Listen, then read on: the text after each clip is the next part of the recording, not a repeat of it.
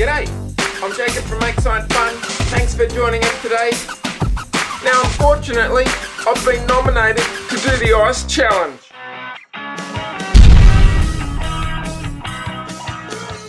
I'd like to nominate Jaden Costa, there's your shout out, and Stilly, everybody's favourite science teacher. Bill, you going first? Yep.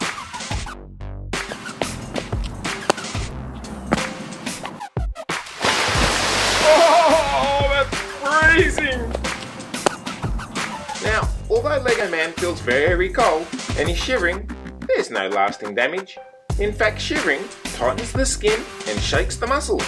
It's a process that conserves and generates heat. Okay, Ben, your turn.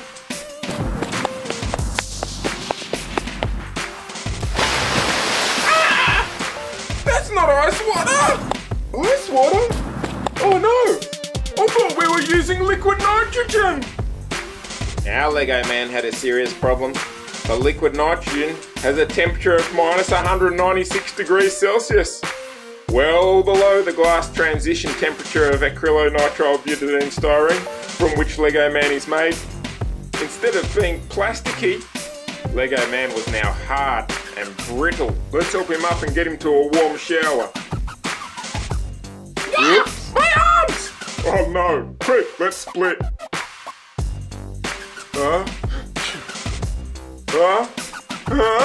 Achoo!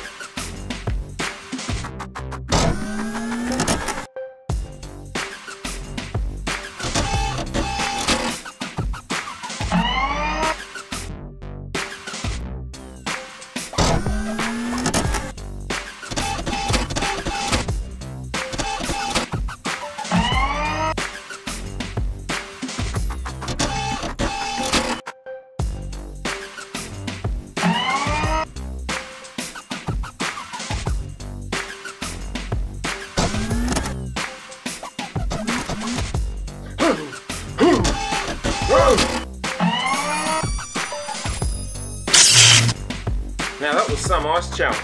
Whew. Well, thanks for joining me in this episode. I look forward to some more science fun with you soon. That's how I make science fun. For a weekly video, please click the Make Science Fun logo below, and I'll be seeing you soon.